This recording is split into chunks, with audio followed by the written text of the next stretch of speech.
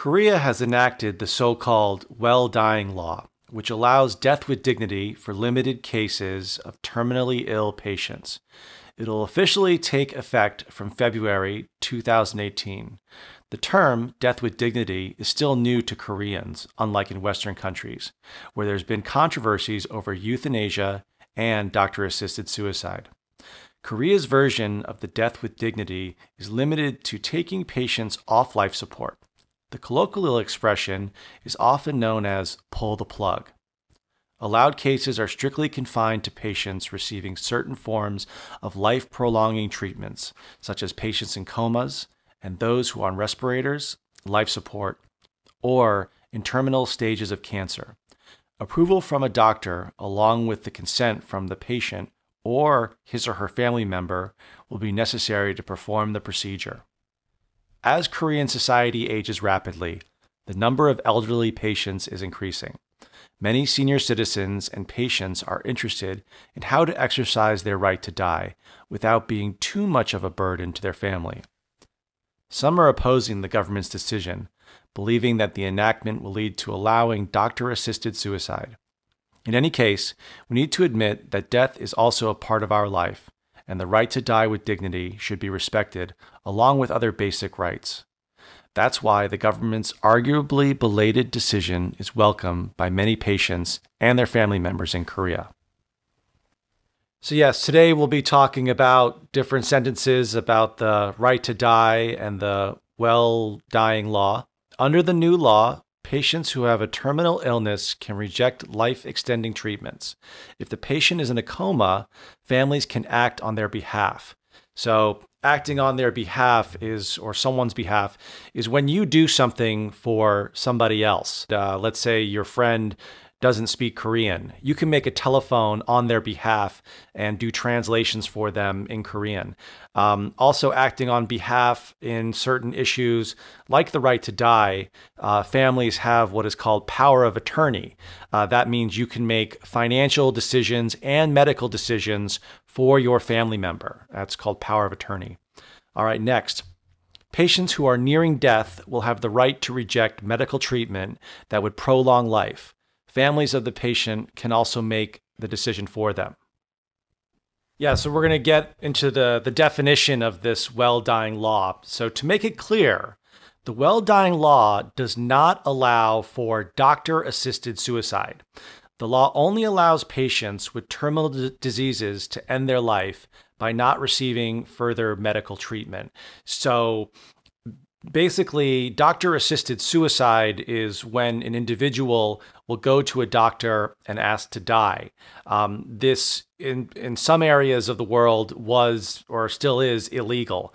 In certain states now, in America and countries in Europe, doctor-assisted suicide laws have been passed. So you can go to a doctor and ask to die if you have a certain condition. But with this law, it does not allow that in Korea. So this is not to be confused with doctor-assisted suicide. The well-dying law will allow for certain patients who are terminally ill or their family members to make the decision to stop life-prolonging treatment, which means that they will stop the treatment that is keeping them alive to end their suffering. Okay, so this is obviously a very controversial topic, and no matter what side you're on, either pro or con, for this, I think all patients should have the right to choose their destiny when it comes to life or death. And the government should not interfere with those who are ill and in pain and want the option to live or die. Yes, so we'll be talking about the kind of amount of people or number of people that do not want to continue on living who are in pain. So the majority of terminally ill patients do not want to continue living in pain and want to die with dignity. So when I say the majority, that's more than 50% of, again, the patients who are going to die eventually and there's no hope for them. So they want to die with dignity. Dying with dignity can avoid the long and arduous process of living in pain for most terminally ill patients. Usually we use long and arduous when it's a journey, something very difficult. But for this, living in pain and trying to survive is long and arduous. Right, so we're going to talk about the well-dying law and kind of its issues with people who support it and also people who do not support it. So opponents of the law say that some patients may take advantage of loopholes in the law and choose to end their lives prematurely. The question is, who has a right to take a life, even if it is their own? Loopholes are an expression we use for ways around a law. If a law states that you cannot do something, people always find a way to get around the law. We use loopholes a lot when we talk about people avoiding taxes. If you own your own business, you can expense almost anything to your business taxes, even if it's personal. That's a loophole. It's a way to get around the law. Opponents of the law say in some cases, families, patients, and doctors may agree together to end life early to avoid mounting medical costs in the future. The question is, can you put a price on someone's life? So in America, medical costs are very expensive. So we use mounting medical costs. Mounting means increasing and increasing and increasing and adding on to cost over time.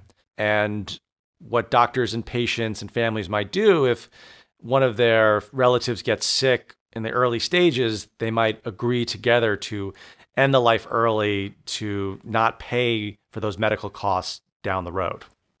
Yeah, money is always a huge issue around the world. And even in cases like this, sickness can be very expensive. So due to financial and emotional burdens, patients may choose to give up and choose death with dignity rather than trying to see the end of their treatment.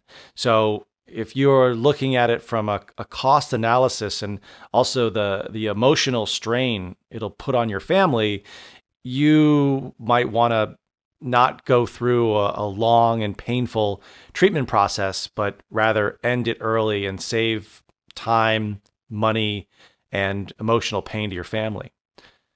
Patients who are diagnosed with serious but possible treatable conditions may choose death with dignity rather than place financial pressure on themselves and their families in the long run. So if someone's diagnosed with cancer, they have to go through a chemotherapy treatment, which is very painful, and it's when the doctors and the medical systems bring you very close to death. They may choose to end their life early rather than take the risk of the treatment. Thank you, everybody, and I look forward to doing this next week.